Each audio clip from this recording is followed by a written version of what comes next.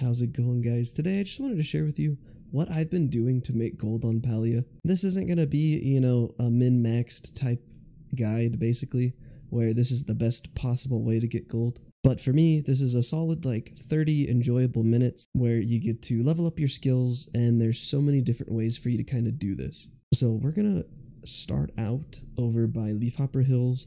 It's a little bit south of the farm and a little bit west of Remembrance Garden. It's a nice open field that has a lot of spawns and a lot of different items for you to pick up. Now, what I recommend you doing is before you kind of start doing this, get a couple things in your inventory. I'm just using the standard bow right now. That way I don't have to worry about it breaking.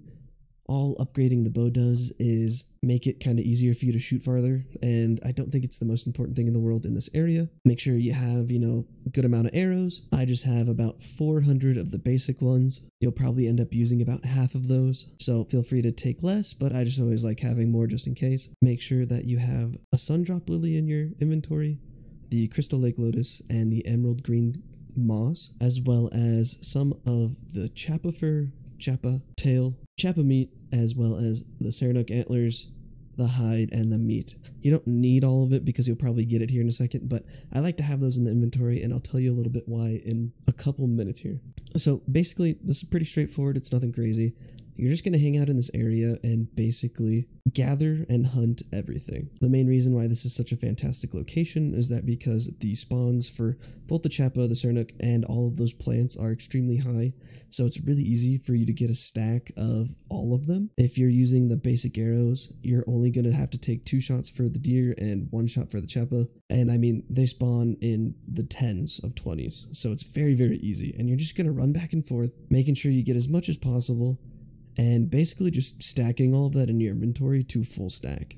It is really just that straightforward. Now, the reason why I had you get all of those in your inventory in the beginning is because as it goes on and your inventory gets full, we're going to kind of take advantage of the inventory overflow system. This is completely optional. You don't have to do it, but this has made it to where you can farm for much longer than you need to really, and you don't have to go back to the home to basically store everything. So how this works is as your inventory gets full, you'll have those overflow inventory slots.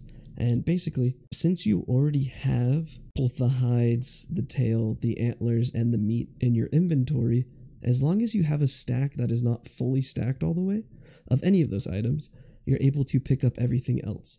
So say for example, you have a full inventory, but you don't have a full stack of Chappa hide. That means you're able to pick up every single item from hunting one of the Chappas, and the other 2 that aren't the meat, the hide, just go into that overflow. Now, if that overflow is full, you don't lose the item. It actually just gets sent to your storage. And this will work with everything, but I think in particular, it's extremely good when it comes to both hunting and mining. Now, the reason mining is also good is because as you've noticed, as you hit different nodes, you get different items. Sometimes you get stone, flint, copper, iron, depending on the node that you're hitting.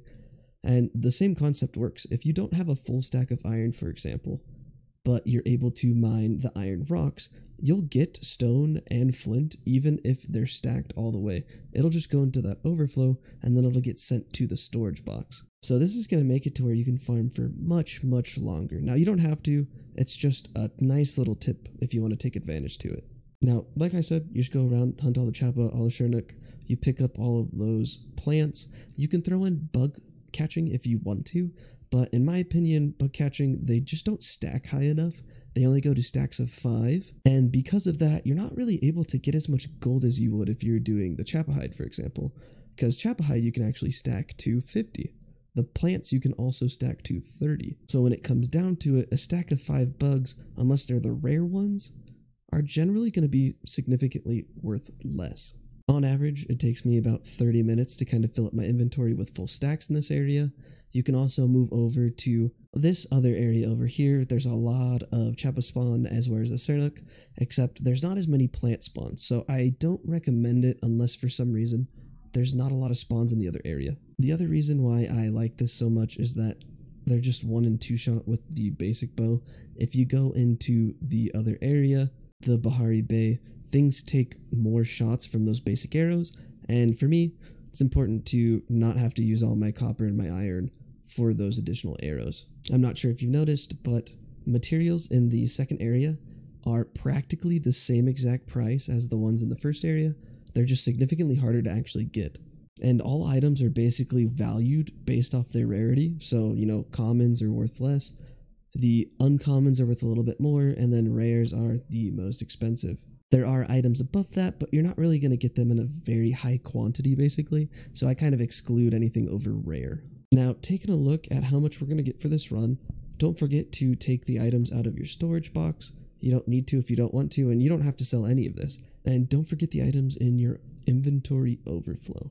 And for me, right now, with 3 rows of inventory, and I had a couple different items in my inventory, like my arrows, I had an item I was going to give to an NPC, my food to keep focus up. That whole 30-minute run was worth around 7k gold. And as you can see, I left a little bit early. There's additional stacks that I could have gotten.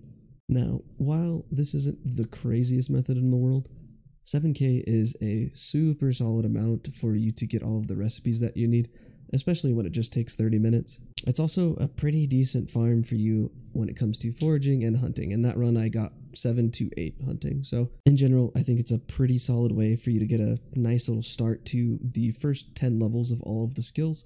This is going to make it to where you can afford all of those recipes fairly easily, and you're not going to have to invest a ton of time into it, basically.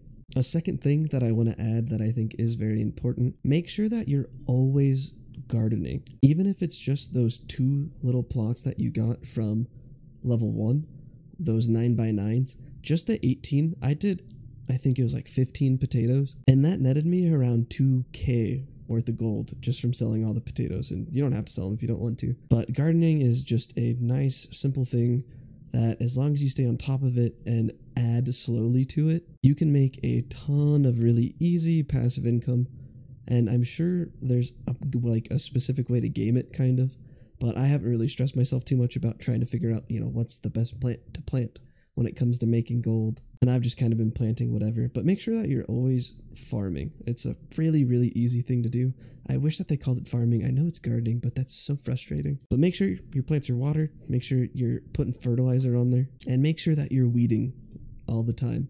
It's something you can do whenever you stop by to maybe put some items in your crafters, and it's just like a solid 5 minutes of your time. So I highly recommend that you stay on top of it because it is just free money, basically. I really hope this helps everyone that's starting out. I've been having a lot of fun playing this game, and if you have any tips for anyone, leave them down below so that if they stop by here, they're able to take all of your information as well. So I really appreciate it, guys. I appreciate all the support, and I hope to see you on the next one.